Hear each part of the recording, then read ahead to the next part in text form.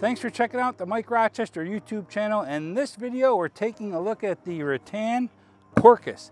This is a step-through utility e-bike. It's going to be a long-range bike and it's going to be fast. So we're going to unbox it and assemble it in this video. We'll show you what's all in the box and how it gets put together. We'll do a test ride and review in a future video. If you're interested in this e-bike, there'll be links in the description for you to purchase your own. Let's not waste any more time. Let's get to it. Pop that baby open. Get rid of them staples. There. There's a first look inside. Look at that green in that rack. Let's cut that box. Real careful when you're doing this. That's a sharp color right there. Let's get this baby unpacked. Pop off some of these straps. There's our seat. That's a wide seat. Nice memory foam. BMX style handlebars. Those are nice. Hydraulic disc brakes. That's nice to see. Yeah. Wow. There's our fender. Look at that tire and rim. I really like the way that back rack is just built right into the back of this bike.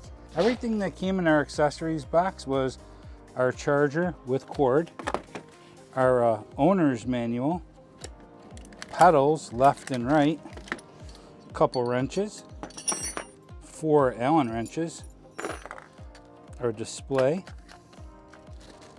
with rubber spacers for the handlebars, and our nice bold headlight.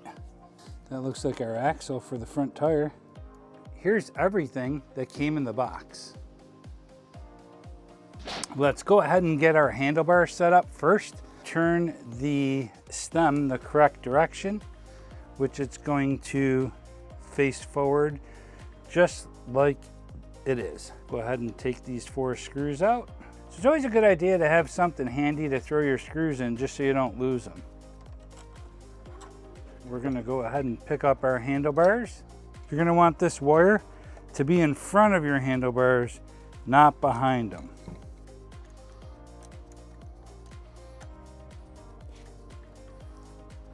Anytime you're tightening down a stem, you want to go from like top left to bottom right, top right to bottom left. And this is just so you don't tighten them down unevenly. And then we're going to want to center up the little groove in there. We want to make sure that that is going to be right in the center. Tightening these all down.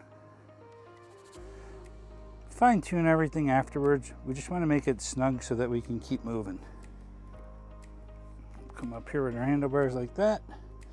And man, these BMX handlebars are sweet. Okay. Keep in mind the stem is still kind of loose and moving freely. We'll go ahead and tighten down both sides slightly just so they don't move around on us while we're working here. So this was attached just for shipping purposes to keep the fork square during shipping. We'll go ahead and get rid of that. Keep in mind these are hydraulic disc brakes and there's a spacer in between the brake pads on the front caliper. So just be very cautious that you don't press down on the front brakes once that spacer is removed. Because we don't want those pistons to come in and touch. We'll have some front brake problems if that happens. So what we're going to do is pre-assemble the front tire. So we're going to take our axle and stick it directly into the center of the tire. Each side of the tire is going to get a washer and both sides are the same, so put a washer on both sides of our tire here.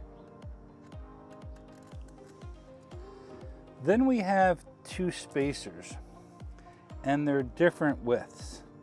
So I'm going to take the narrower spacer and put it on the side with the rotor and the wider spacer and put it on the opposite side. Then I'll put the additional washer and the nut on the outside. Let's assemble the seat so that we can flip the bike over and the bike has something to rest on. It's a little bit easier when you're working alone to put the front tire on. Let's go ahead and flip the bike over. Now that we have the bike upside down, we want to get the rotor right between those brake pads there. And we have a spacer and a washer on each side.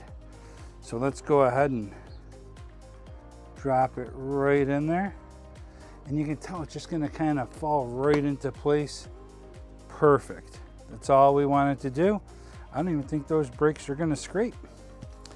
And now we can go ahead and put our nuts on the end.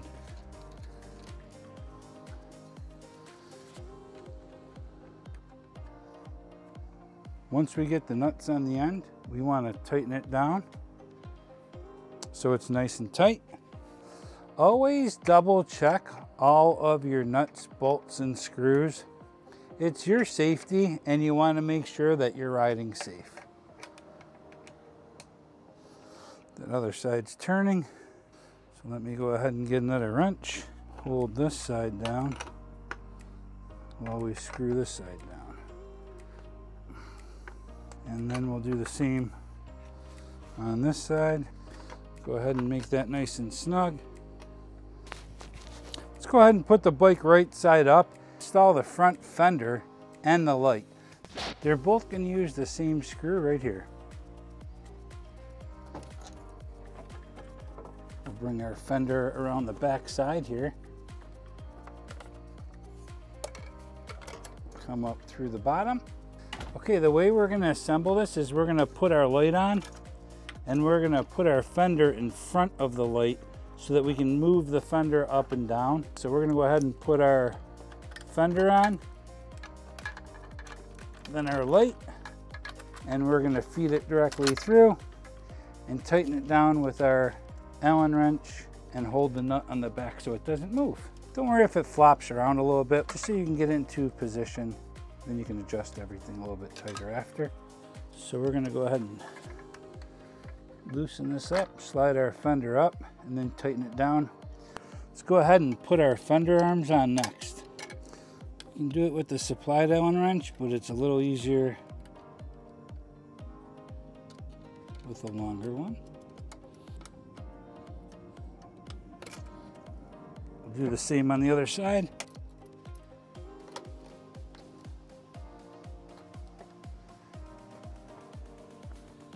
If you loosen up this screw here, it makes it so the light can go up and down, and we'll go ahead afterwards and tighten that down in the position we want. I just want to be able to get it out of our way for now so that we can complete tightening this down. That's going to be perfect. Tighten it down, run our wire through the back here, and we can go ahead and tighten the side up here. We want it tight, but we want to be able to move it. So if we want to be able to move it up and down, we don't want to tighten it too much. So that's perfect. I like the way that's sitting. And if we're out riding, we can turn it down or up and make fine adjustments while we're riding. Look at that baby. All right, let's go ahead and assemble the pedals. I'm always going to say it, there's a left and a right pedal. They're going to be labeled on the crank arm, and they're also going to be labeled on the pedal. As simple as it sounds, you don't want to put the wrong pedal on the wrong side. And it even shows you the direction to turn the pedal on. Go ahead and tighten that pedal down. Get it nice and snug. We'll go ahead and do the other side. Can't get easier than that.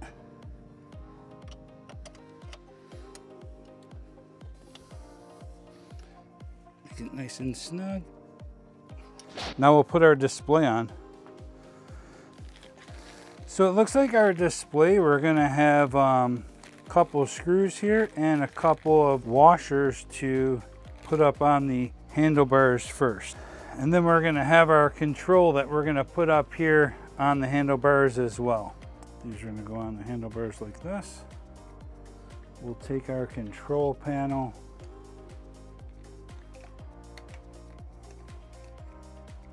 drop our first screw in here. Just want to catch it and get it started. Take our small supplied Allen wrench. Just going to go ahead and catch it and get it screwed in the best we can. Get this side started as well and tighten it down.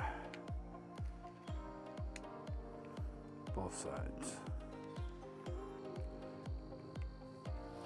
So we don't want to tighten it down too much because we want to slide everything into place.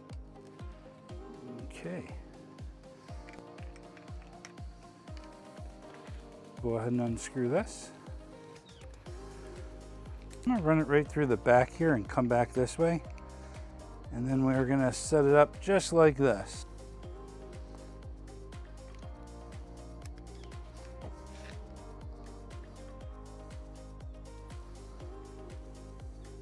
Let's not forget to hook up your display, which is green to green, and our front light, which is going to be red to red, just like that. And that's going to wrap this one up for the assembly of the Rattan Quercus. And guess what? We're going to have a blast with this bike. Stay tuned for our review. And make sure you go through and check every nut, bolt, and screw. Even if it wasn't part of the assembly today, you want to make sure that you're riding safe. So like always, thanks for watching. Ride safe. See ya.